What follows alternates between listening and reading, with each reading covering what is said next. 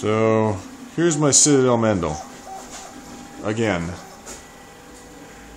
some upgraded parts on it. New Z-axis bottoms, nice and beefy and burly. Look at those. And then some miscellaneous parts hanging off from that. New X-ends, which I think might have been on there last time. Check out the motor mount. Look at that. You can see the glue and everything. Just lammed up from a couple different parts. This here thing right here, it's a new Bowden mount.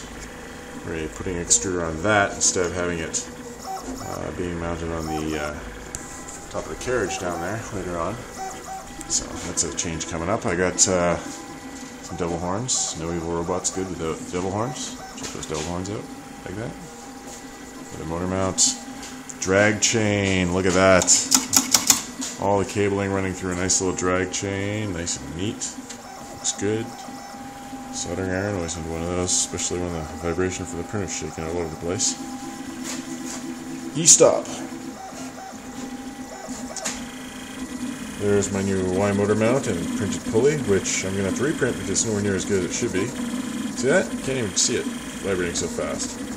Believe it or not, something's actually happening that works correctly inside the printer. Inside, there's all the crap that falls on the printer. See all that stuff? Look at that. What a mess. Jeez, I'm a slovenly guy. Cable routing, kind of hard to see, but it is actually kind of neat in there, other than all the crap that falls off the table.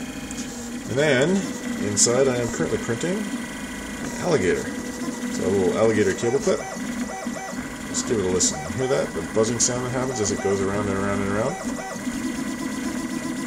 Here it goes.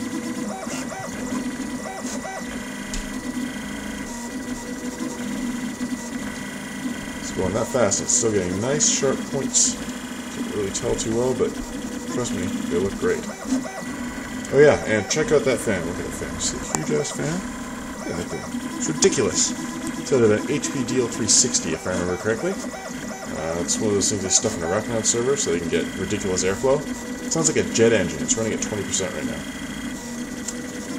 Let's see what else is new. Oh yeah, up here. We got these rollers. So if I ever get a spool of filament again, I can just throw the spool on top. Looks something like this horrible thing right here. There we go. See that? Oh, that's... You like that.